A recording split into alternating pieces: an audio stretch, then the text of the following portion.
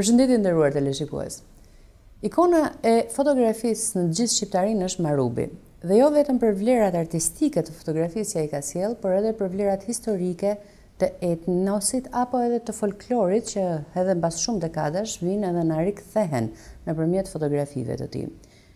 Në Kosovë, një ndër themeluesit e fotografisë të shqiptarëve të Kosovës është Gani Iberdemaj, dhe është kënaqësia ime personale që sot atë e kam të ftuar në studio.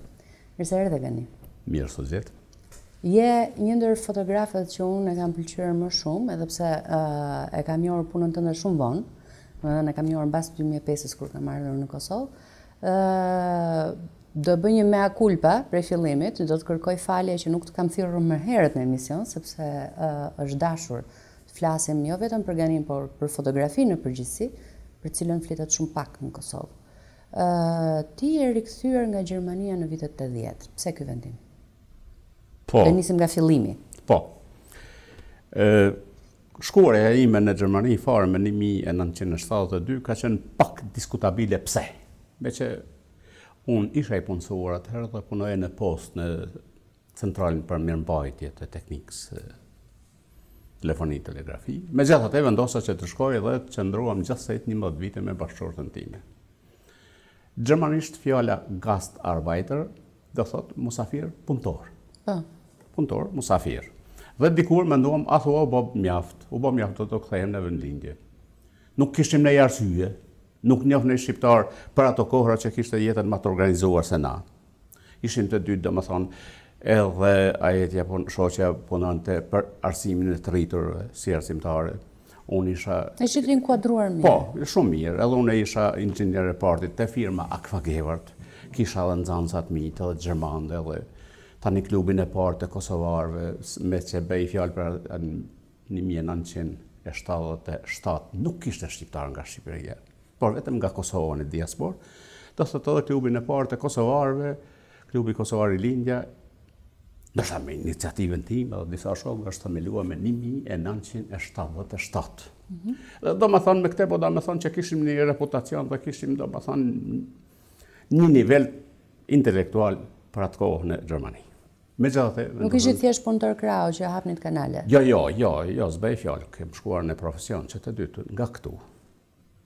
Dhe vendosëm të kthehem. Për me u kthye me punuar në post profesionin që unë e kisha, e pyeta vllaun tim Nazmiun, i cili është pensionua tash pak në postën Bej, që kishim njëjtin profesion, dhe i tham Nazmi, sa ke rrogën ti? Tha, gan 2 milion dinar. E 2 milion dinar i bike rromullak 200 marka. Jo, s'ka ban njëri me 200 marka tash. Po çka me bë tek me u kthye do ishim. E pa ta blesh shtëpinë këtu me 1980. Që në tani adaptova dhe për punë dhe vendosa me u marrë me fotografi. Donë se piktuar në kisha në shpirt. Dhe baba i më do që pyetjem se vendoset me fotografi dhe jo me pikturë. Po baba nuk më la me studia pikturën, arsyeja se thekë o baba nuk qohet jeta të shkru firma në përmure në shkallë gjithë ditën. Se atëherë piktori ka shkrua firmën bukpjeks, falkatar në shkallë, s'ka pas kompjuterë, s'ka pas teknikë të avancuar. Por, insistoj që unë ta kryj teknikën e PTT-s. Ashtu edhe ndodhi. Tani edhe ma vonë me atë punë më mora në Gjermani. Mirë po, kur vendosëm për me u kthye këtu, atërë thëmë, po mirë, pëse se hapi unë një fotostudio për shpijetimin. Thjesht për pikë qefit? Për pikë qefit. Po ata sukses, atërë do zhvillojmë edhe. Mirë po, falë zotit, unë isha në firmen Akvagevart, që ishte giganti më i madh i fototeknikës për në Europë. Gjermani kryesisht? Në Gjermani, po si po edhe në Europë. Dhe atë shfrytëzova rastin dhe kohën më të madhe e kaloja në për laboratoriume, në Akva, me teknikën, me ata dhe përgatita, jashtëzakonisht mirë. Se njeriu nëse nuk është profesionist i një profesionit, atëherë nga friga që do të dështoj, atëherë jep zër. Nëse vërtet dëshiron. Dhe vërtet isha tani profesionist i mirë. U ktheva këtu, po u ktheva edhe me një teknikë. Goxha të avancuar për kohën? Edhe të avancuar për kohën, po deri atëherë Kosova s'kish pa një gjë të tillë. Tani njerëz tanë, gastarbajterat tanë, po i quajtar që punonin në Gjermani apo diku në Evropë, kur u ktheshin, thellshin me veti një televizion edhe një magnetofon. U kthye filoni një magnetofon, një televizion. Gani Iberdemaj u kthye me 2-1 teknik, fototeknik.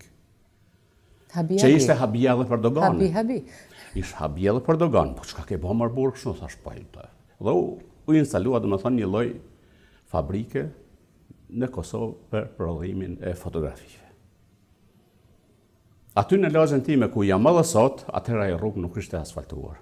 Jam bukur i bindur që disa fotografë tjerë që kishin studiot e veta në përqendër qytetit të sen, kishin me humë çdo gjë se ishin lidhur mes vete që isha ardhur njëri bile i pes, nuk isha si Prishtinës, e ka hapur atje një studio, kishte teknik bot, po kush kanë atje më fotografuar? Ata kanë llogarit gjatë një fotografinë vetëm me në qendër. Në qendër dhe shkon dikush më fotografua për letër njoftim, pasaport apo eventualisht një fotografi qefit. Po ne shndrrum atë në një prodhim, në një qendër prodhimit të fotografive.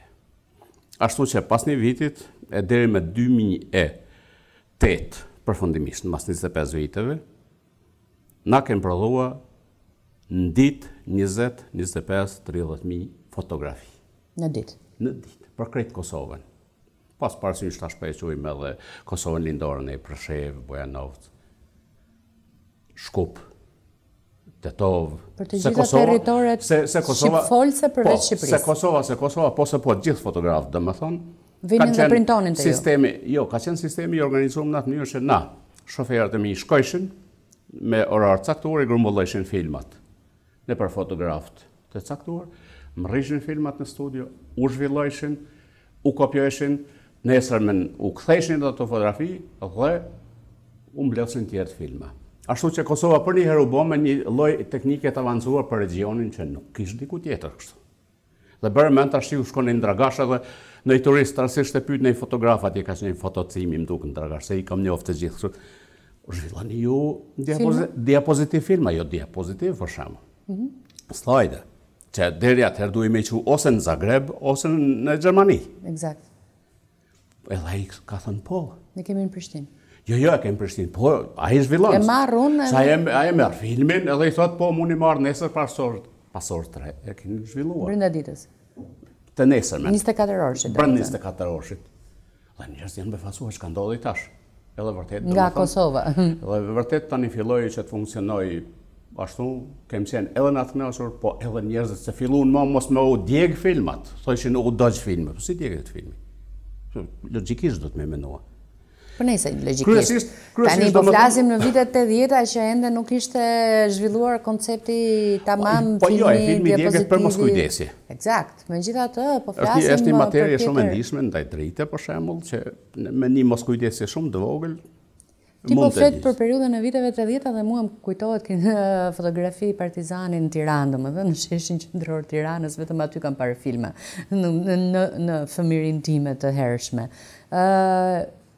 E bëre profesion për dashurisë apo e bëre profesion për nevojës financiare? Nevojë financiare edhe nuk ish, se megjithatë ishim 11 vite në Gjermani, edhe unë edhe bashkëshortja, edhe nuk e kishim edhe të nevojshme me u kthye me çdo kusht. U kthyem se doja që fëmija mi që me kishin lind atje dy vajzat atë, të rriten në Kosovë. Pse duhet më rrit ato në për rrugë të botës? Ajo ishte edhe arsyeja e kthyrjes tonë këtu. Mirë po, nuk e di, unë nuk jam nej fetar se s'merren me kisha xhamie këtu, ndoshta e ma besimtar se ata që merren, po besoj që Zoti ose diçka më ndihmoi dhe më kanë shkuar punë të jashtëzakonisht marr edhe mirë. Po u bë edhe një gjë e mirë se tash ju ofruan një shërbim komplet rajonit. Gjithë rajonit. Tani besabes, u befasojsha dhe unë vërtet e kisha për punë të pikturë, se kisha dhe fotografinë shumë pranë vetës, pranë shpirtit, dhe u bona si dukta dhe fotografi mirë. Se me dulzoni, me laftojshin gjitha unë. Mos u bëj modest, që lutem. Mos u bëj modest. Mos thuaj si duket edhe, sepse ti je fotografi mirë. Nuk e di, mund të ketë diçka, me që për pos estradës tonë, që edhe nëse i ka thonë dikuj mazdar ke gohet lumë, nesërmen ka ardhë në studio më fotografu. Tani atëherë ka pas një televizion, një radio Prishtinë. Ka qenë fabrika për prodhimin e audiokasetave këtu. Realitet inqëzimin edhe shumëzimin e audiokasetave. Dhe me ta e kam pas për shembull kontratën që i vetmi unë i kam fotografuar gjithë stradën për fabrikë. Artistët. Po tani u hapa e punë edhe strada nga krejt, mos me thonë nga ish Jugoslavia, po një numër i madh i stradës, domethënë prej Beogradit të Sarajevës caktoshin terminë dhe vishin në Prishtinë për mi bë fotografi. Domethënë ishe fotografi zyrtar i gjithë artistëve të ish Jugosllavisë. Pa i bash zyrtar nuk e kem zyrtarizuar ashtu se këtu në Kosovë nuk kem qenë ashpër kështu me i shkryt sendet me letër. Me i shkryt sendet me letër, se nuk ishim në shtet aq serioz, ta quajmë siç ishit ju andej në Shqipëri. Megjithatë i zhvillonin ato punë. Cili personazh ka mbetur në mendje prej artistëve po flas? Që është fotografuar të unë? Po. Kam pas një dialog me aktorën e madhe Melihate Ajeti, me Lihate Qenë. Po? Cili e dialog? Ishim njoftë, Melihatja ka qenë një prej aktorët tona më të madh këtu në Kosovë. Absolut. Dhe ishte ardhur me Nureddin Loxhën, ndjes pasin dytë, me u fotografu. Unë edhe ditë vip kisha selluar një darsë ma diku edhe po vi me kollare dhe që nuk është... Zoti fotograf, sa ju me kollare, thash, pa mësoni puna e fizike. Po unë kam mendua se do vite një fotograf që është sportiv, thash, pa mirë pra se heki këtë kollare, thash, po ju me këtë përri këtë juajmë, pse keni ardhur. Ajo kishte një parukë në kokë. Po edhe unë isha, thash, hajtë t'i lëm këto dhe t'filloj me punën. Ta thonë drejtë, ndoshta edhe si musha forcyn, se ajo ka qenë një nivel pak, ajo s'faktit ja ka mbajt veti, që ka qenë po dhe e ka merituar atë. I bam fotografit, 10 nesër më erdhë për fotografi. Po më thirrën telefon zoti Gani, mund të sjellni fotografit në Filanvend? Jo, në Filanvend, heshin në banesë. Thash jo mjekesh. Thash unë nuk sjell fotografi kurkun. Po deshtit mundi më ardh. Erdh. Edhe kur erdh po i shikon. Ishte çështje parimi apo çështje protese? Jo, parim. Ja, parim tash, ose je ose si je. Edhe kur erdh, po i shikon. Unë e gjeta tha fotografin tim. Se erdhë prapë matë Nureddin Loxhën të ndjerë. Unë e gjeta tha fotografin tim. Dhe tani aty në bas ishim edhe shok mirë kështu. Do më thonë ai dialog ka qenë me te kështu që pak nga... Fillimi pak i vështirë, ndërsa i fyt kalanicët. Po, në vlerësuas për të dytë. Edhe ajo ndaj me, po edhe unë ndaj asaj, se masë që u hap ajo kisha arte unë, unë s'kisha shkute ajo. Dhe nëse veç ke arte unë, për men tash ju, unë kom arte ju në studio, tash unë me fillu mi u shit me një për studio. Jo, ma ju e një zotë shpije këtu. Po jo, në këshillat i marim, gjithsesi. Po, zotë shpije një ju. Pa, ma këshillat i marim, i pranojmë edhe kritikat. Prej personazheve të Kosovës ma përmende Melihatën të ndjerën, po prej personazheve të ish Jugosllavisë. A ke ndonjë personazh që të ka mbetur në mendje? Po ka shumë. Ndoshta prej dialogut apo prej fotografisë? Po jo, ka shumë, më duhet ta cek për shembull që e keni njoftë ju në Shqipëri, Lepa Brena. Vazhdo njifet në Shqipëri. Ka qenë, ta shojmë nishi për ato kohra këtu në Kosovë, për estradën Jugoslave. Dhe ajo ka caktuar termin dhe ka ardhur me u fotografua. Dhe ka qenë shumë e kënaqur. Ka qenë shumë e kënaqur me punën. Se ma mërmend e se edhe në cilin vit? Po ishte 85-6 diku. Se ka qenë ma shumë herë. Ke pasur në problem të vockël, xhelozie me shoqen, me Ajetën? Për gjithë këtë kalim vajzash, femrash të bukura, artistesh... Falë Zotit, Ajetja është një person i cilja e ka kuptuar profesion. Bërë men tash ju, shojnë të shtëpi dhe u thot Milahimi, hej, çka bisedojsh në studio ti me atë katunar, për shembull me mua. Jo, ti e koka Malokut, nuk e katunar. E po mirë, dëgjom, Malok është burrëritë na me qenë. Eksakt. Se nuk mundi gjithkusht me qenë Malok. Eksakt. Ata, mos kalojmë ajo pjesë. Ajete e ka kuptuar gjithnjë, e ka kuptuar jashtëzakonisht mirë këtë profesionin, se për ndryshe ajo po të kishte qenë xheloze, deri tash ish desh një 4-5 herë mi u kosit bari për mi varr atje se moti kish mbaru. Mirë, po ka qenë domethënë e hapur, e ka kuptuar profesionin drejt ashtu si duhet. Sa herë është deshtur të shkojnë në terren me modele të ndryshme që kishin me bë për shembull fotografimin për reklama, rrobash apo Qa di unë se çfarë krejt, me pas nisa jetja, do më thonë... Kish marru krejt. Kish marru është kreta, e unë s'kisha mujt me undryshu, se unë isha ai, dhe unë isha ishte çështje kuadër profesionit dhe të punës. Veç të lutem ma tregove edhe për teleshikuesit atë rastin interesant të ndrimit të rrobave kombëtare. Po me ju gazetarët edhe nuk kam mirë me fol njëri kur gjë. Po s'të kam fajun që të kam miq familjar. Ta thot njëri një fjallë në vesh edhe ju e bani me. Nuk të kam fajun që jemi miq familjar dhe kemi thënë shumë lafe në vesh të njëri tjetrit. Një rast, se ke parasysh nëse e thomë që janë prodhuar në ditë mesatarisht 20.000 fotografi. Aty ka pas qarkullim njerëzish, hyrje, dalje. Eksakt, edhe po them, ka pasur... Dhe njëherë kisha me siguri një 5-6 veta në zyra, aty të prit, me siguri, me i marë fotografita ku ta di unë, dhe vjen një zoj e moshës në 35 vjeqare, mirë dita, tha më falni, kini roba kombëtare, tha kam dëshirë të bëj një fotografi me roba kombëtare, thash po, thash do hyni, ja aty i keni. Dhe e hyri, u mbylla, e perdja, se ka qenë me perdje, ndarë studio, kur mas një 3-4-5 minuta, po e qëtë kokën, tha më falni, a ka mundësi, tha më ardhë, tha se s'po di me i vesh to. Tha që një moment, po hy, pe shikoj, kish falë zotin tanë, mrekullin e Perëndis. Pash krejt qatë i diku, dhe pe i thonë, po mirë, s'ka, tha po s'po di se si veshën këto si, unë kisha njerëz të më prit nina. Dhe po dalë në zyrën time, dhe po e thrasa jetën, pe i thonë ma jetë, thasha ka mundësi me ardhë. E kam një palë, thashe... Ka problem me veshje. Po, i ka hek, thash, robat e veta, po s'po din me i vesh këtë tjerat kombëtare.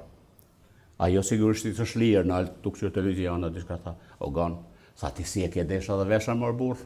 Kaj me det. Kaj kisha 5-6 vetë që duhet me qenë shumë serios, tash.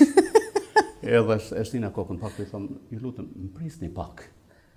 Këta o deshtë, me shërbyë shumë shpejt, jo me shërbyë, me o dhanë fotografit e veta, me shërbyë shumë shpejt, me dalë, me shkua, dhe me marrë me zonjën që ta vishnit. Tani hyna dhe deshti zoti ma në fund e bënë fotografi në ashtu si e kërkoj. Dhe a doli shumë e bukure fotografi? Paj. Se mbanë mënd. Jo. Mbanë mënd rastin, po s'mbanë mënd fotografi. Ja, si fotograf më pyet tash... Ishdes më përshpytin, a ma mirë të kishë dalë fotografia, mos të kishë vesh fare? Jo, nuk e bëja të pyetje, nuk guxoj ta bëja të pyetje. Unë ta bëj përgjigjen për fotografinë me rrobat kombëtare doli jashtëzakonisht bukur. Unë për vete nuk guxoj ta bëja të pyetje. Gano, ke fotografuar absolutisht shumë personazhe, personalitete, për çfarë do lloj përdorimi, nevoje, gjitha më radh. Desha të cekem, e përmendë çështjen e kostumeve kombëtare. Pse i ke dhënë vëmendje veçantë kostumeve kombëtare? Ku ishte qëllimi yt? A ishte nevojë e tregut apo ishte diçka që ti e fillove? Po jo, një gjë të tillë e kanë dhe në për gjitha shtetet e Evropës, në për studiet fotografike, çdo kund mbajnë rrobat kombëtare normal të kombit vet.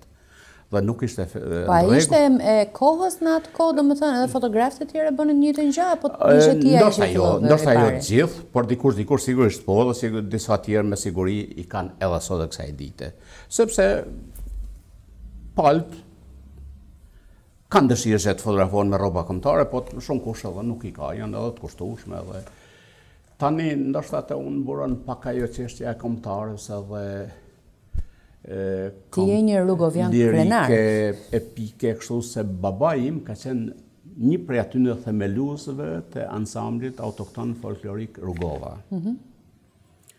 Dhe do më thonë unë jam rrit në një frymë të tillë ku folklori, ku kënga, ku është zhvilluar gjithmonë në prani. Bile, kam pas dhe kushari dhe kanë pas bler një magnetofon me 1963 në Gjermani dhe e patën sjellë babës në Pej. Në atë kohë Peja i kishte 2 magnetofona, vetëm 2 dijej. Dhe të gjithë rapsot dhe këngëtar tjerë, para se më shkua me bën një inqizim apo një xhirim në Zagrebu po i ka atëherë, Jugotoni që i ke po më duket ajo për me pllakat gramofonit. Dhe ata vishin shkret mas pari të inqizojshin të baba në shtëpi. Në kushte shtëpiake? Kushte shtëpiake. Për me shiku sa minuta po del, si po del kënga, sa sekonda, e tjera. Dhe ashtu me vetë faktin që rritesh në një ambient tillë tani të mbetet dikun diçka, nëse kur gjë tjetër të kruhen brit pak. Tash unë, kur i shoh po e nxam ansamblin autokton rrugova atje, me bë me pas që dikush nuk e ka komcua një komcan mirë, komcan, jo pull, një komcan të tishve, ose se ka lidh shokën mirë, apo shallin, unë halakatën.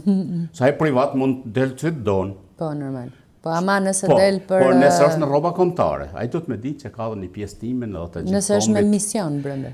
Hishe mision, po edhe Jo, natyrë. me mision. Po, me mision caktuar, ai ka në trupin e vet çdo pjesëtar të Kosovës, apo çdo pjesëtar të kombit fare.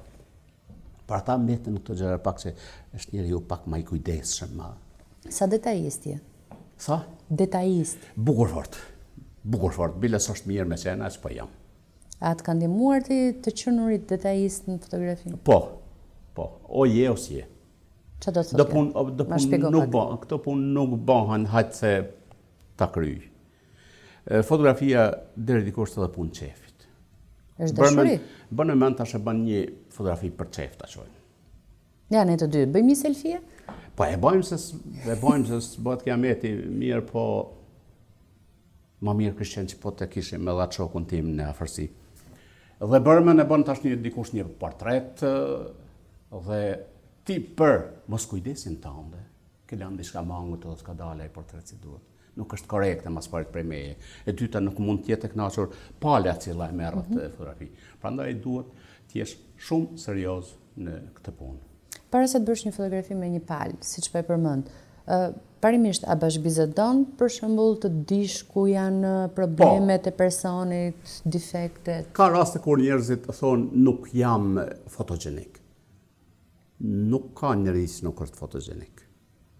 Por fotografi duhet ta shef dhe t'ja gjej këndin çdo kuj ka cili kënd ndodh që do të del më bukur.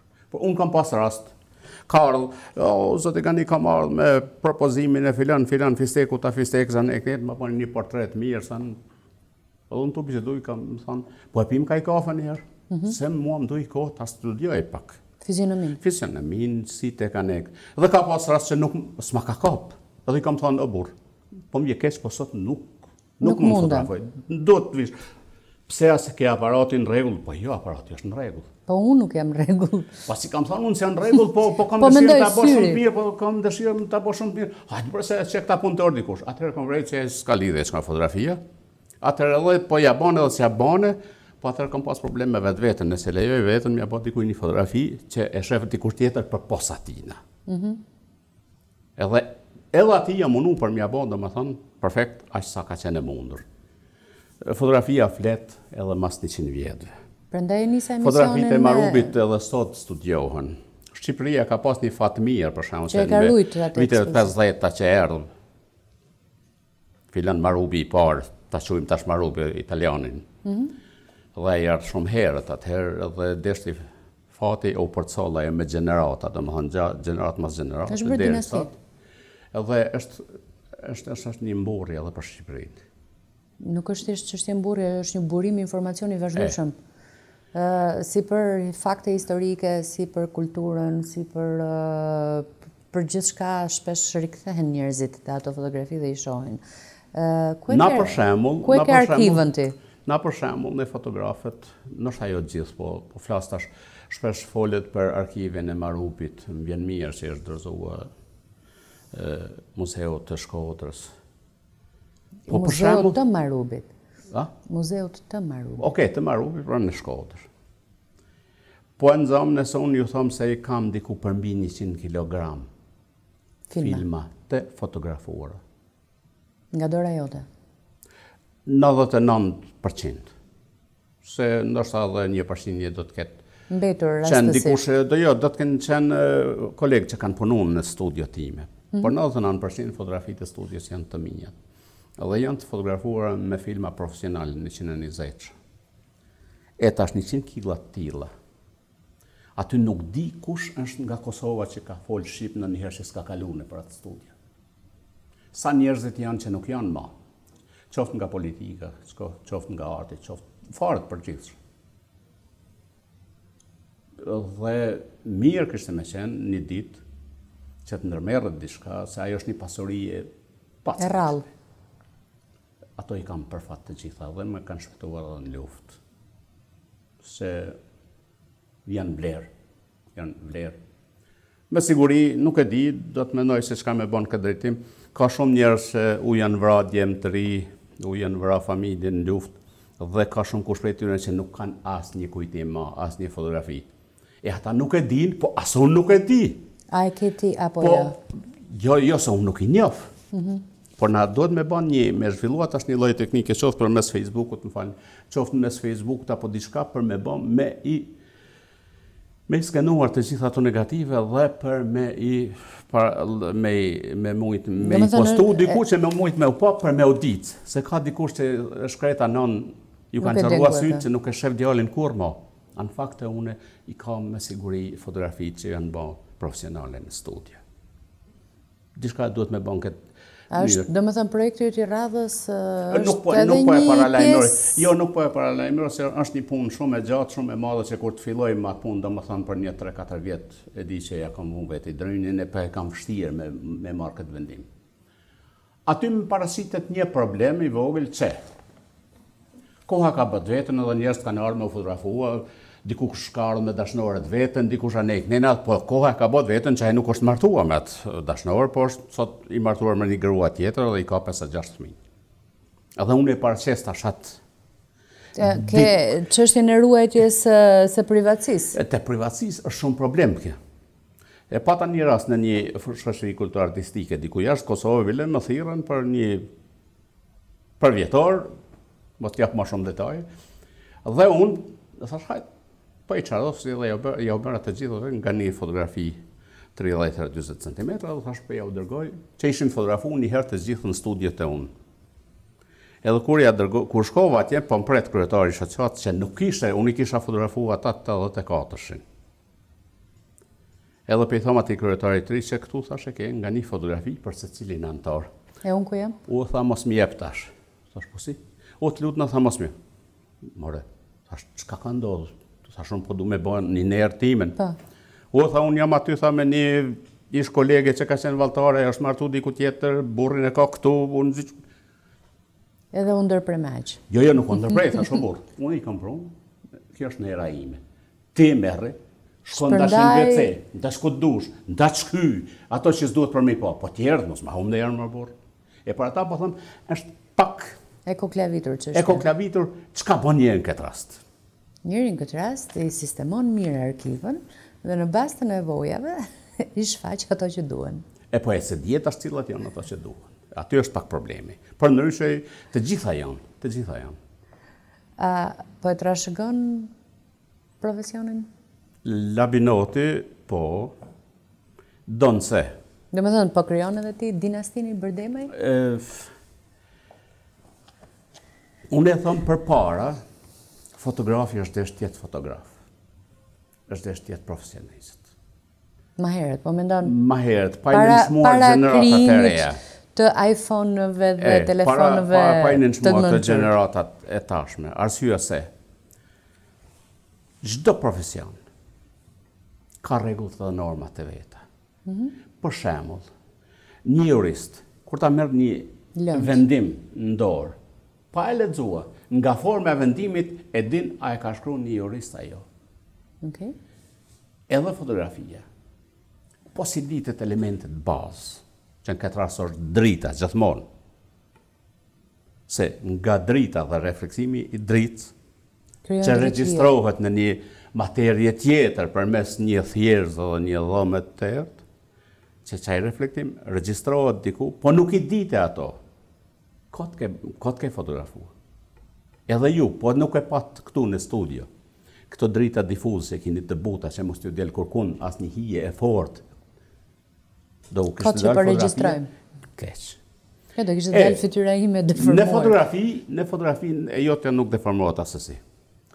Në fotografi, për shembull, ne përpara kur kem fotografuar për dokumente apo për diçka, kem fotografuar gjithmonë vetëm një herë, se ka kushtuar filmi, ka kushtuar zhvillimi i filmit, kopjimi në letër etj. Kurse tani dhe dytën herë na kem fotografuar nëse kem vrejt, që kem qenë shumë të kujdesëm me kujdesshëm për me vrejt, a mos i mbylli sytë. Nëse i kam mbyllë sytë, e kem përsërit edhe herë fotografimin. Për ndryshe, jo. Tjetër gjë ka qenë fotografi qefit, fotografi dasmash nuk e di, nuk po i kanë sjellë të na, domethënë, por nuk do të thotë që gjithmonë është fotografu vetëm një herë. Se tash nëse ka një fotomodel edhe është desme i bë fotografi edhe aty ke bën ishin në poza e ku ta diun. Se ka pas efektin e caktuar. Tash me këtë teknikë digjitale për me nxjerrë një fotografi të mirë, për që si bën 400-500 fotografi, po s'ka qarë pa dal një. Kur ti bëjsh 500 fotografi, s'ka qarë pa dal një. Megjithatë, vazhdon të mbetet drita të gjitha këto elemente që veç sa i ceke. Patjetër, ato pa ato nuk bën. Por shumica këtyre ndjeve të ri sot, kemi Photoshopin, kemi filtrat. Shumica këtyre ndjeve të ri sot edhe nuk i dinë, më ta thënë drejtën. Nuk i dinë normat e thjerëzave, nuk i dinë normat e dritës. Ku mësohen po, këto? Mësohen. A ka një shkollë profesionale, kurse? Këtu të na nuk ka, por zakonisht janë shfrytzuar se qirak të ri, djem të ria, vajzat kanë shkuar te një fotograf që kanë mësuar për 3-4 vjet dhe kanë mësuar profesion. Tani flas përpara luftën, një 80% e fotografëve të Kosovës provimin profesional për fotografi e kanë dhënë te unë. Ka qenë marrëveshje përmes Ministrisë së Arsimit atëherë. Shkolla ekonomike në Prishtinë kanë pas disa lëndë, lëndë pa lidhje teorike, marksizëm, leninizëm e tjerë, kurse lëndët praktike për zhvillimit të filmit, të fotografimit, të letrës, të gjitha ato i kanë pas te unë. Do thonë, me gjithate, është desht që të verifikohet dikujna që të merë një certifikat për me mujtë, për me hap një dyqana, po me me punu me fotografi. Një 80% do më thonë të atyre njerëzve të Kosovës kanë qenë të unë që të unë i kanë dhënë provimet. A je i kënaqur me rezultatet e tyre?